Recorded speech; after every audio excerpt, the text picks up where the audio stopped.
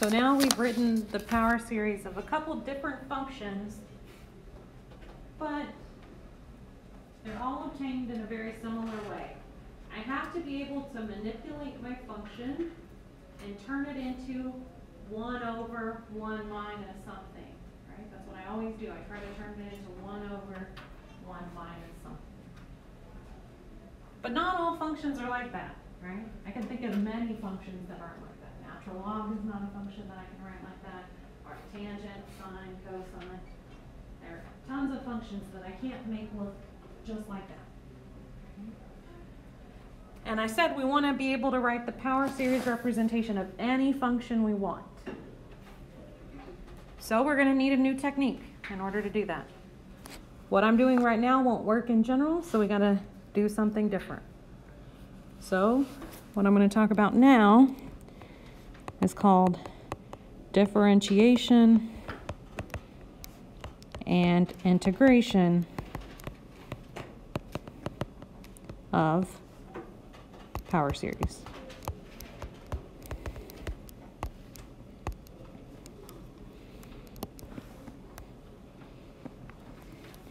So let's say I have a power series representation of some function. So in general, my power series are centered at A. And all the examples we've done so far today, A has been 0. So it's just x to a power.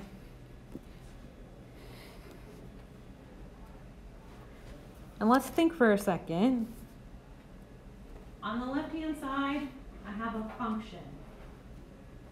And on the right-hand side, I have a power series. Well, functions are very nice. We've studied them. You've studied them for quite some time. In particular, in Cal 1, you learn how to take derivatives of functions and integrals of functions. So that's something we can do on the left-hand side. I can take a derivative, I can take an integral. So that makes us wonder what happens to the right-hand side when I take a derivative or when I integrate. So I'm going to tell you what happens right now. There's this theorem in your book. So there's some conditions, so I got to write this part down. If the power series, bless you, Cn x minus a to the n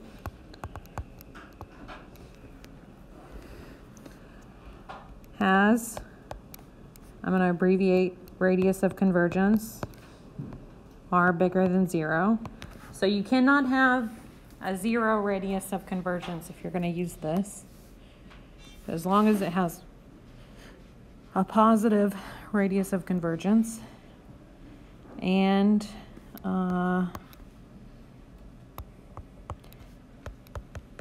this function f of x is going to be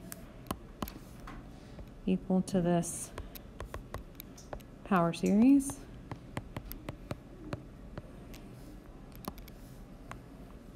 And I'm going to write out some of the terms because it'll help us see this next part. So we have C0 plus C1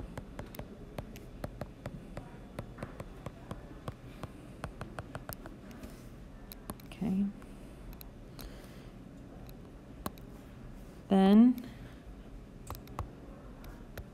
f of x is differentiable on your interval of convergence, which is a minus r, a plus r. And so here's the two most important parts of this statement. It tells you how to handle derivatives and integrals. So f prime of x, if I want to take the derivative of f of x,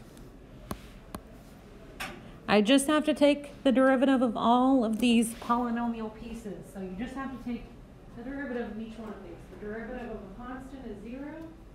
This one I'm going to get C1 for the derivative. I'll do the power rule. So you just have to take the derivative of each term for the power series. So you're getting C1 plus 2C2 x minus a plus 3C3 x minus a squared, and so forth. So if I write this in the summation notation, what you're doing is you're doing the power rule, so it'll be n Cn x minus a to the n minus 1.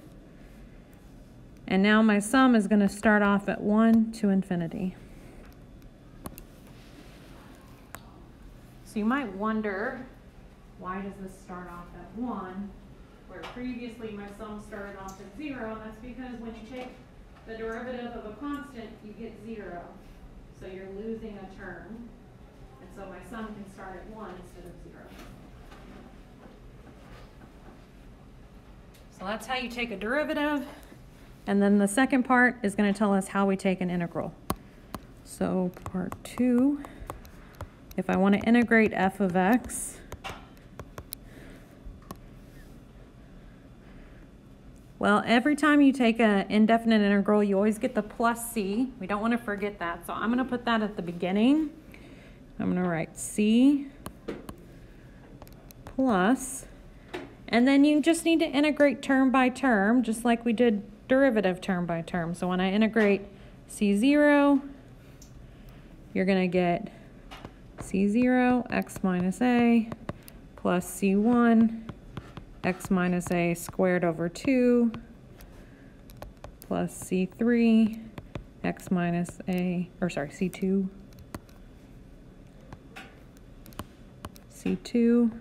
x minus a cubed over 3, so forth. So if I write this with a summation notation, it would be c plus the sum n equals 0 to infinity Cn x minus a. You add 1 to the power when you integrate a polynomial and divide by that number.